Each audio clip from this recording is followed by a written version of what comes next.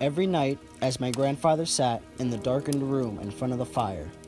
The bourbon-like fire in his hand, his eye glittering meaningly in the light from the flames, his glass eye baleful and stony.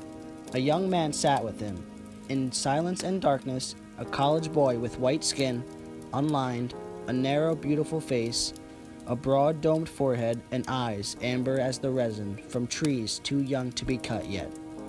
This was his son, who sat, an apprentice, night after night, his glass of coals next to the old man's glass of coals.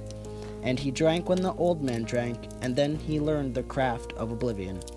That young man, not yet cruel, his hair dark as the soil that feeds the tree's roots, that son who would come to be, in his turn, better than his teacher, the apprentice who would pass his master in cruelty and oblivion, drinking steadily by the flames in the blackness.